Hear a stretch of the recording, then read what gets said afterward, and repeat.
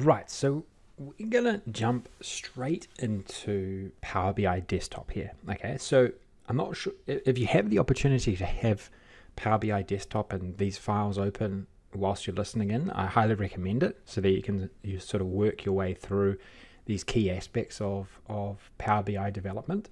If not to worry. You've always got these resources and this content available to you to jump back whenever you like. But when you're working in Power BI desktop, you've obviously got a number of options before you do anything. You know, when you're working with a sort of blank canvas here, you might think, where do I start? And it's a very common, I guess, problem that I see when new users start using Power BI. They are a bit confused. It's a bit confusing. It's a bit confusing as to where you start. Generally, what would happen is a user would go and say, get data. That makes sense, right? But what I want you to always do is to use this transform data or launch into the query editor, okay? The query editor is the hidden gem within Power BI, and it is an absolute must to utilize, okay? And that's why we've got a whole section on using it here, okay? It's basically a tool within Power BI.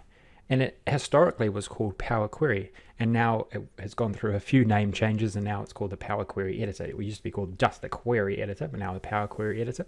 So sometimes I use different names. But basically what this enables you to do is it enables you to transform your data from its rawest form into an optimized shape or an optimized form for Power BI. And believe me, you will need to use or do some sort of transformation. It could be simple, it can be advanced, and almost about 98 to 99% of the time you bring in data into Power BI, okay? So that is why you want to always jump into the query editor as your first step whenever you are bringing data into Power BI. And I like to, and it's also a really good starting point for just when you start anything in Power BI, you should always go into here first, okay? And within here, you can then bring in data from all your different places, but you have so much additional functionality, okay? You have opportunities to transform your data into unrecognizable shapes, your data tables, than what they were historically, or they might be in, say, your Excel or your Excel files or your database, your cloud database programs, etc. Okay, and I'm going to show you like a number of different things that you can just get going that we need to clean up even with the data that we've got in our example. Okay, so what we need to do first is we need to bring in the data. Okay, and now the biggest difference, like the biggest sort of thing to differentiator between sort of having your data directly in Power BI versus starting off within the query editor, having it in the query editor, is that you are doing a query here, okay? So so I'm going to click into Excel because I need to go and source my data from our Excel file in the resource pack, right? So I'm going to double click on the Excel file, and I've got to actually delete that file from my computer actually, so I've got to delete it.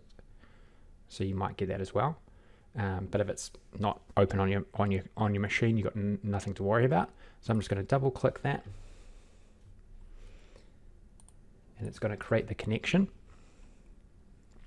And then what you've got here is then you get a pop-up box, and you can select what you want to place in your model, right?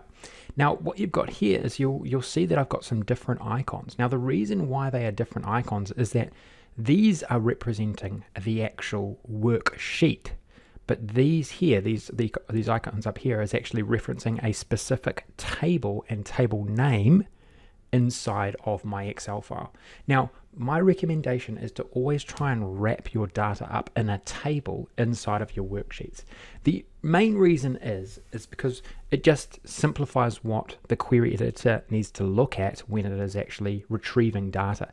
If you say had some erroneous data on a worksheet outside of your main data fields, right, your main data fields within an Excel worksheet, Power BI would get confused. And so with a table, you reduce that risk. Okay, so what I'm going to do is I'm going to multi-select all of these different data tables in my worksheet.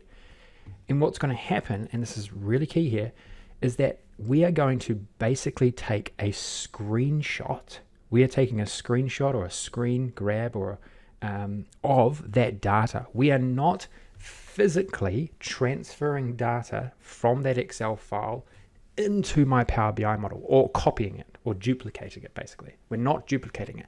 What we have here is basically just a screenshot of the data. So not much memory is taken up in Power BI at the moment, because we need to use this sort of screenshot of the data to then manipulate it and clean it up and make it perfect before we then commit it. So when we eventually go close and apply, we're going to commit this data into our model, and so the data will then physically be then transferred into our Power BI model. Okay, right. So I brought data in. That's the first thing that we need to do. Okay, what we're going to do next is I'm going to give you a few examples of some really simple transformations that we could do. Okay, but basically, just to round this video off, what have we got here? So within here, we've now got down this left-hand side, we've got all of our queries, which house all of our information. So all of that information that was in Excel is now, as a query, has been queried into our query editor. We've got all the sales information as well, right? And from here, we can, using the ribbon, do a lot of transformations on our data. Okay. We can, if you have a look up here in the transform part of the ribbon, we can do lots of different things: transpose, reverse rows, change the data types. We can replace values. We can delete. We can split columns. Whole range of different things, and we're going to go over some of these shortly. We can also very easily right-click on a column, and we've got a whole range of different things that we can do there. Lots of different transformations.